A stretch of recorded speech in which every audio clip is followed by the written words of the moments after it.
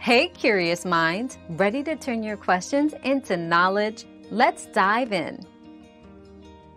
To apply for unemployment benefits, follow these steps. 1. Gather necessary information. Have your social security number, work history, and bank details ready. 2.